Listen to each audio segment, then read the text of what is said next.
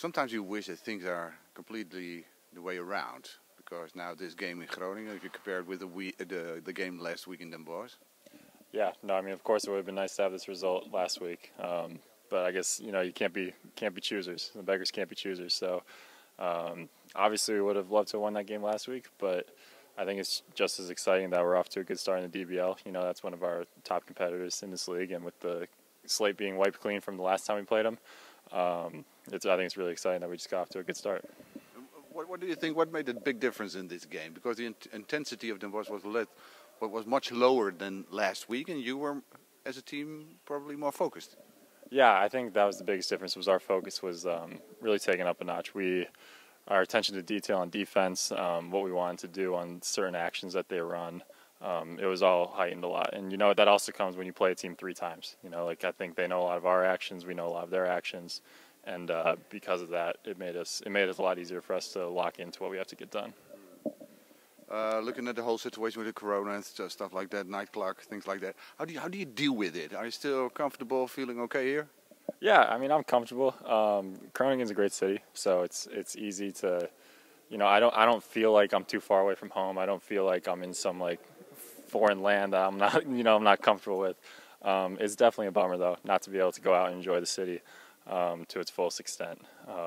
There's a lot of time where our number one goal is not to get coronavirus. So a lot of it's spent just making sure that we're not interacting with people outside of our little bubble. So it's tough, but I think every basketball player is going through it right now. So it's not an excuse. Let me promise you that when everything's open again, Donar TV will take you into the city, and we're going to watch all the nice places in Groningen. That sounds awesome, man! I can't wait. I really think the city is pretty incredible. So I'm looking forward to it.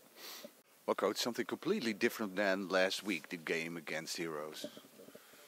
More awareness on defensive end, more sharpness in the beginning of the game, more physicality, and this was the key to have, I would say, good shooting percentage. It has to start with defense and responsibility of all players, and I think that was a difference maker. We still have a long way to go. We still need to learn how to keep our emotions under control when we are up by 15 and don't get some calls. Talking about emotions, you got a technical foul? Yes, and this is my tool. This is my tool of work, and I have right to use it, and I will continue to use it. But we as a team need to have the emotions under control, when to make foul, when not to make foul, when we don't have the criteria in our favor. So I think it's on us. It's just a learning process, and I think we're going to get better at it. But when we look back at the game last week, like Van der Mars, 30 points, is that maybe a game like that you have once in a lifetime? Because now it was completely different for him.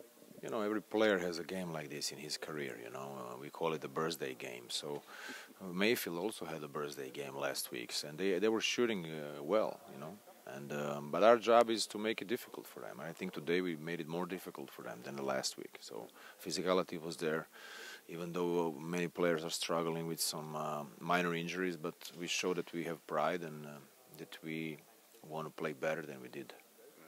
We just had Will Morton for the camera, a rookie.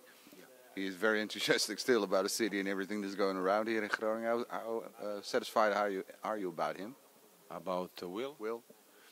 I think for a rookie, he understands where he is, that he's in one learning process.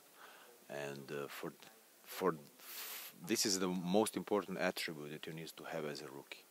Arrogance and I know it all attitude is not going to get you far in Europe as a pro, and he has completely different attitude. His eyes are open, his ears are open.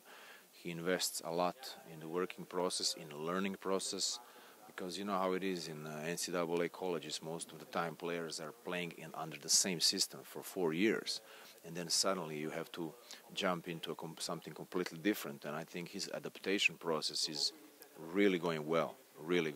And you obviously see that as many young players, you can expect some up and downs, but he needs to understand, and he really understands his role, and I believe that he knows that there are still many things to improve, and we're going to keep on working and investing in him. Next Saturday, ever been in Weert? No, I haven't been in Weert. What do you think about Weert? I will tell you when I see it. Okay. I think that. Juwann James, you were struggling with a lot of problems last couple of weeks, maybe months, with your back. And then last week we saw you playing against Heroes in Den Bosch, and it looked good. It looked great. How does it feel for you? I feel good. I think these, unfortunately, I took some hits in my back and stuff like that, and it's just caused a lot of pain. But just in the last couple of weeks, I've been feeling pretty much 100%, and the medical staff been working with me a lot, and the physios. But it feels great. So you can play without pain right now? Yeah, I mean, you can see in my game that I do play physical, so with a lot of bumping and a lot of hitting. But I'm playing without pain right now. Sometimes in the games at Heroes, even today, it looks a little bit like resting. I don't know what to say on that, but we're a physical team. I'm a physical player. I need to make my presence felt, so I'm just trying to do whatever I can do to help the team. If it looks like wrestling, then by all means, I got to do that. It's not a contact sport, basketball. So, hey, and what made the biggest difference between the game last week against Heroes and today?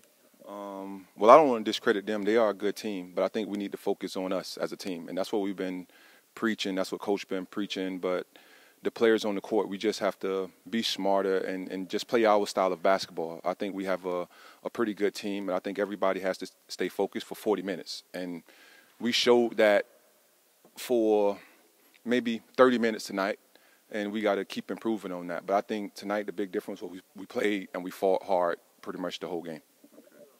And now during the lockdown, all things are going around now. It's about 9. We should be at home right now.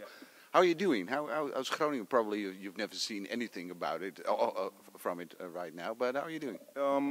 In these circumstances, we're doing the best that we can. I think it's a difficult time for not only the world, but us as players. But I think we come here every day, and between the players, like we talk a lot. If we come here, we try to hang out, and we know that each player maybe misses his family and his loved ones, but we try to do the best to just stay in communication with each other and to keep our spirits high to make it easier for us to do our job the best we can. Well, Juwann, it's great to see you play. Thank you.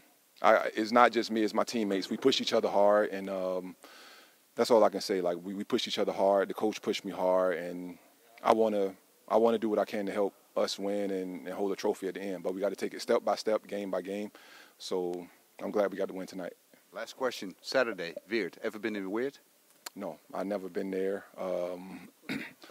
All I can know is we got to come in here and tomorrow and the next days watch a video, practice, and hopefully we can put ourselves in a position to win.